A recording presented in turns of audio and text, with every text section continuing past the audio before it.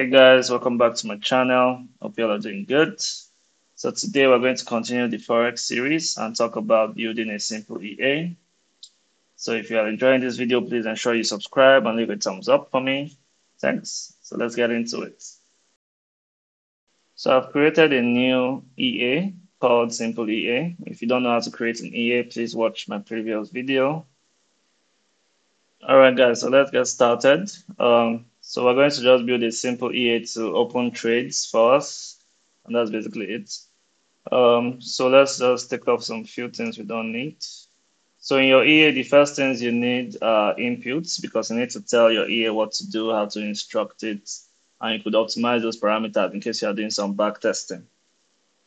So let's add some inputs to this. So if you want to add an input, the first thing you need to do is type inputs, then give it the data type, whether it's a string or a double or an integer. You can write that in. So today we're going to do a lot size. So let's give that a double and call it lot size. And then ensure you put your semicolons because it won't compile. So once you're done with that, click the compile and it would generate your code for you. So let's go back to the simple EA selected. Then if you go to inputs, you could see the variable there, lot size. And it has a value, which is a double, which is basically a decimal variable. So another cool thing about the EAs is you could add a comment. So this comment would give it like a more visual happy name, basically. So if I compile this now and go back, you could see it changes to lot size, which it looks better. So yeah, that's something to take note of if you want to do it like that. So we have lot size there, and we could pass that. We could pass any value we wanted to it, and all of that. So you could also do on your init. Remember, I said on init is where you can have some checks to ensure that maybe the variables passed are properly in the right. Assuming you have a filter, or assuming you have a limit to the main and the max variables, you could add that here. So let's add some checks. So assuming I said I wanted, if the lot size is greater than 200, we want to return an error, or want to return a parameter not allowed kind of error. So we could return init parameters incorrect. So let's compile this. So if you go to your inputs, let's say I put in like 500 and start, it's going to instantly stop. Then if you go to your strategy tester, you would see the error. So the tester stopped because on init reports incorrect input parameters. So you have that error right there. So that's pretty much where you could do your inputs checks to ensure that it matches the EA you're trying to build. All right, so let's take this off.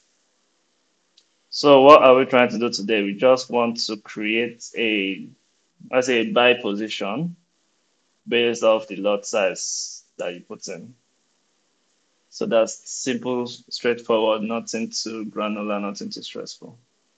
When you want to start creating orders, you need to import and include. So the include you need to add to your MQL5 is the trade include. So this is trade.mq page.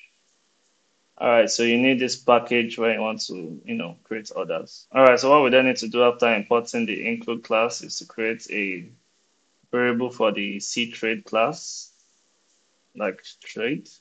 So once that's done, you can then do trade dot.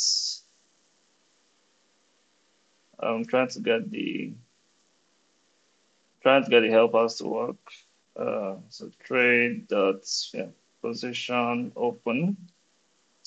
So this takes in some parameters that you need. So first parameter is a symbol. So you could give it any symbol as a string, or you could use the global helper function underscore symbol. So this underscore symbol, what this does is any chart you put your EA on is going to use that symbol. So that's basically what this does. So you don't need to worry about what symbol I'm on. You could just use this global variable and it helps you out.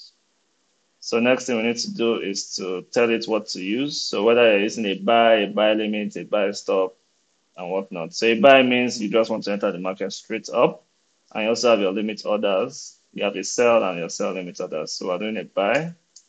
Next variable is the volume. So we could use the lot size that we passed in since it's an input. Let's put that in. So then we have the price, we put 0 0.0, stop loss if you don't want to use anything, put 0 0.0, TP if you don't want to use anything, put 0 0.0. And then your comments, you could just leave it as, you don't need to put anything because the default is null, so you can just leave that. So let's compile, and yeah, that's pretty much done. So let's then test. Let me reduce the speed of this test. So let's give it like 20 lots. And let's put like 10K USD and give it a leverage of 1 to 500. And let's start. All right, so let's speed it up a bit. So we could see it created about 3 orders straight out the box.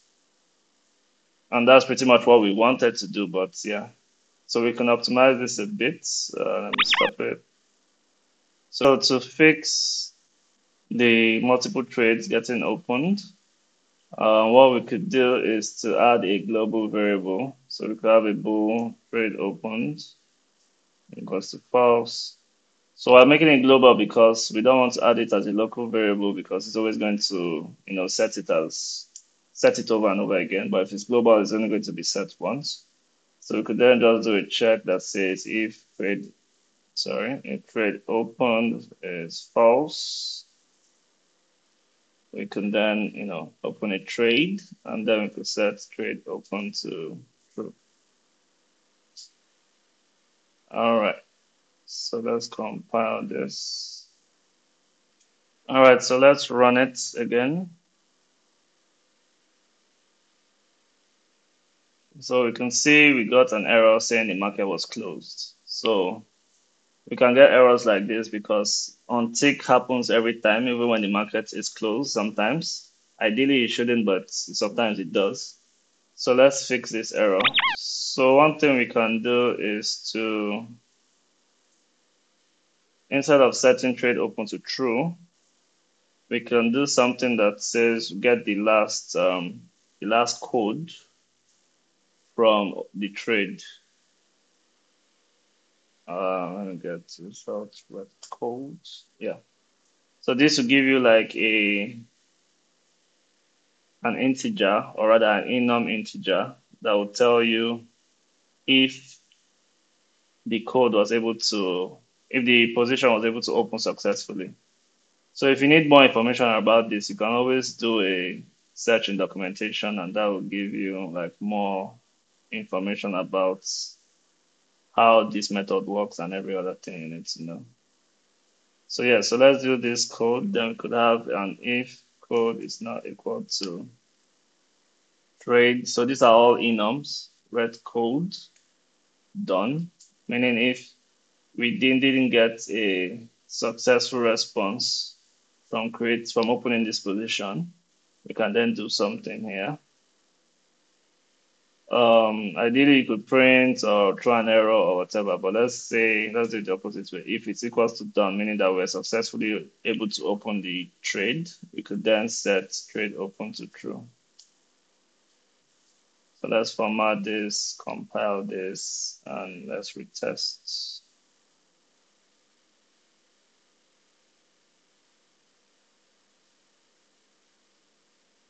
All right, so yeah, we got one position open for a buy of 20 lots, which is the inputs we passed. And that's pretty much it. So that works successfully. So we could do other things, you could send in the take profit, the stop loss, but we'll get into that much later. But this is just a basic idea of how to open trades in the market based off your symbol, the type of trade you want to open, whether it's a buy trade or a sell trade. and the what's it called? You could also do like a buy limit or a sell limit and all of that. Then your lot size, then your what was this again?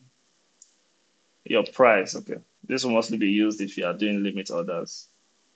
Then your take profit and stop loss. Yeah.